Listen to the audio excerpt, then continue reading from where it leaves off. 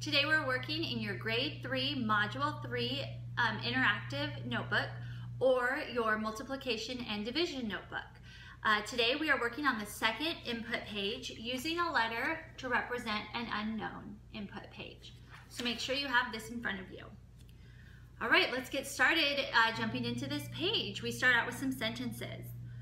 When we are writing equations to match story problems, we can use a blank to represent the unknown. We can use a letter. So let's write letter in there. So when we're writing equations to match story problems and we don't know what a number is going to be, we can replace it with a letter. You can choose blank letter you want, any letter you want.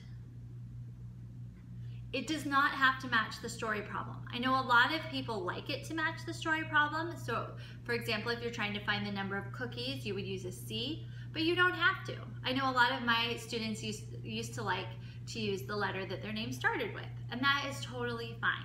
You'll find as you get older, a lot of times the unknown number is represented by an X, and that's because they write their multiplication differently. For us, X is a confusing letter because you might not understand if you're supposed to multiply or if it's an unknown letter. But really, any letter is fine. O is another one you might want to stay away from because it does look like 0. Okay, let's move on. Oh, it looks like we have a story problem. 9 rabbits lived in a garden. Each rabbit had 4 babies. Baby rabbits are called kits. Kit is short for kitten. How many kits lived in the garden? Okay, so we have 2 labels here, multiplication and division. That's because this story problem can be solved using multiplication or division. And so we're going to do it both ways. If you want to draw a line between the two, you can. It just shows on this side we're doing multiplication, on this side we're doing division. So the first thing I always do is draw a picture. So it says 9 rabbits lived in a garden. Each rabbit had 4 babies. So I'm going to draw 9 circles to represent the 9 rabbits. 9, okay? And then I'm going to put 4 in each circle to represent the 4 babies or kits that each rabbit had. So this is my model. Remember, a model just helps us show what we're thinking. It's not going to solve the problem for us, but it shows what we're thinking. Okay, so mine looks like this. You could have done a tape diagram or a number line or a number bond. Even an array would be fine, whatever makes the most sense to you. Now, I need to write an equation because that's what we're practicing. So in this equation for multiplication, my model shows 9 groups of 4, which is 9 times 4. And I'm going to put what that equals. Now, I might already know the answer because I've been working on my multiplication facts. But even if I know the answer, I still want to put an unknown to show what we're solving for. I'm going to put K in this case because I like to have my letters match the problem. You can put any letter you want. So 9 times 4 equals K.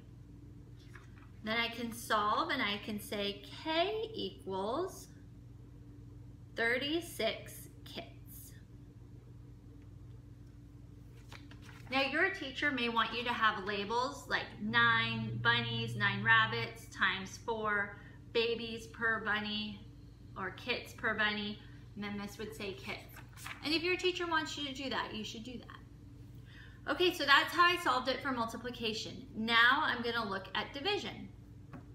My model for division is going to look the exact same way as my model for multiplication. That's because whether I solve using multiplication or division doesn't change the fact that I have 9 rabbits and each rabbit has 4 babies. So I'm just going to make my model again.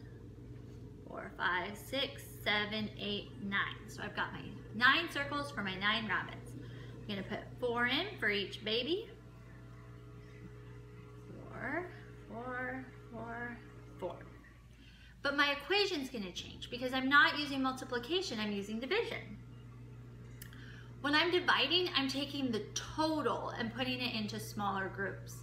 In this case, do I know how many kits there are, how many baby rabbits there are.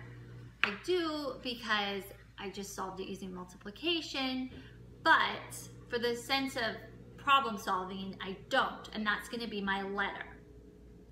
So K equals, that's my total number of babies. Oh, I'm sorry, not K equals, K divided by.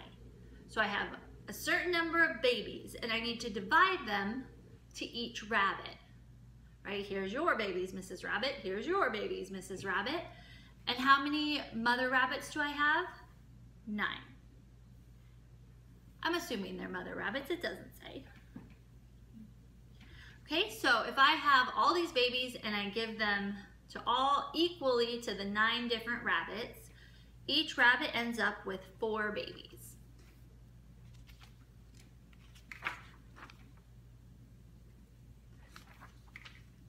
That would make my K equal to 36 kits again.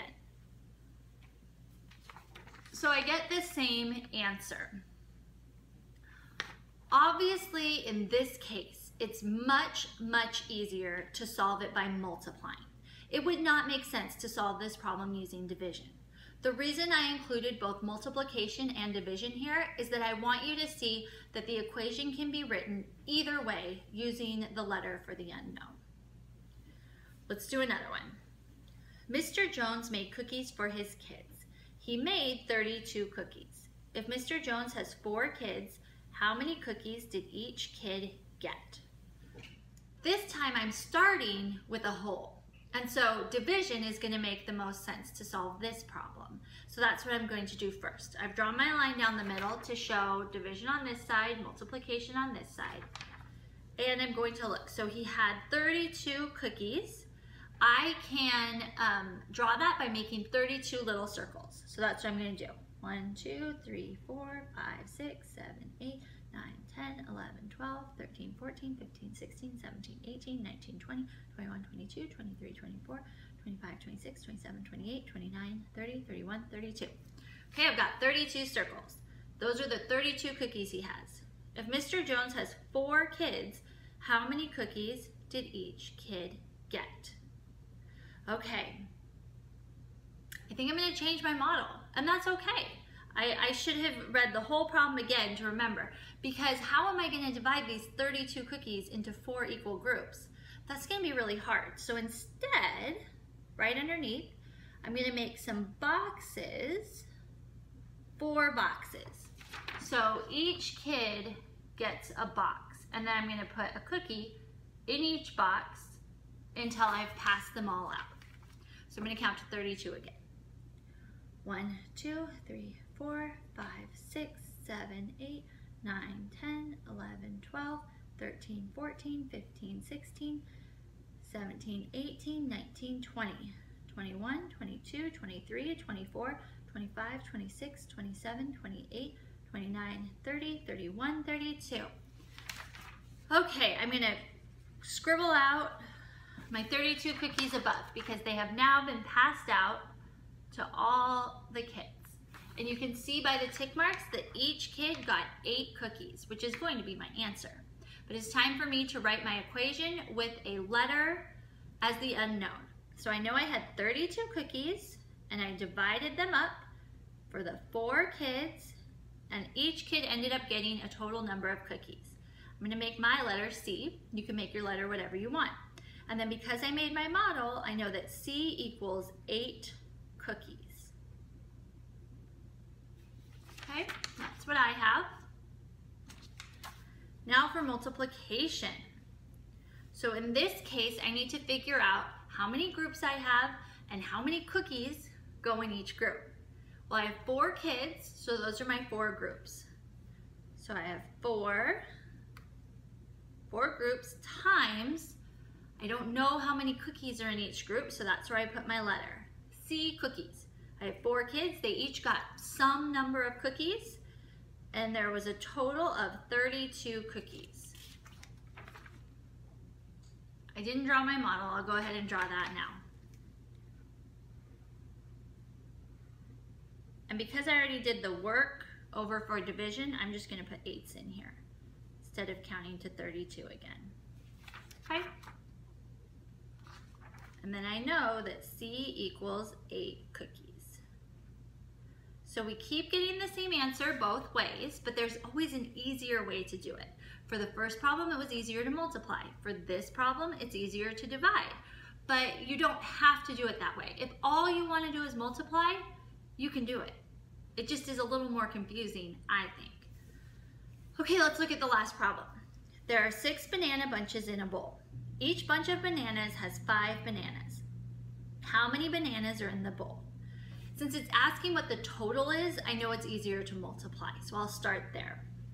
Okay, 6 banana bunches. So I'm going to draw 6 circles. 3, 4, 5, 6. So each circle represents one bunch of bananas. The bunch has 5 bananas, so I'm going to put 5 in each circle.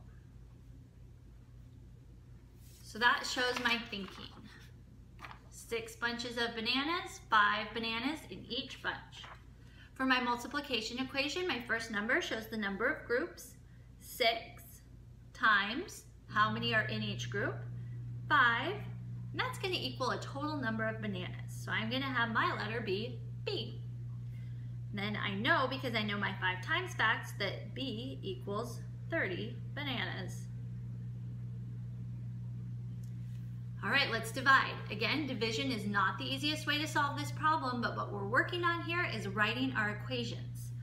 So my model can look the same, although this time I think I'm going to do a tape diagram, just because. So I'm going to have 6 boxes because I have 6 bunches of bananas. 5 goes in each box. And I've got a little model there. Okay, for division, we start with our total. Remember, we were solving for the total, so that's going to be our letter. B divided by. So B divided into 6 groups.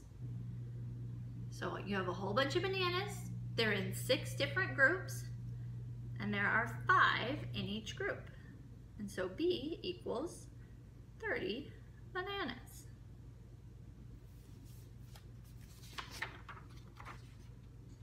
Okay? Hopefully this is helpful for you doing some together. You're going to tackle some more story problems on your own. Remember to solve them both ways. Start with the way that feels easiest to you, and then use what you learned there to solve your other problem, or solve it the other way. Thanks so much for watching today. I'll see you next time.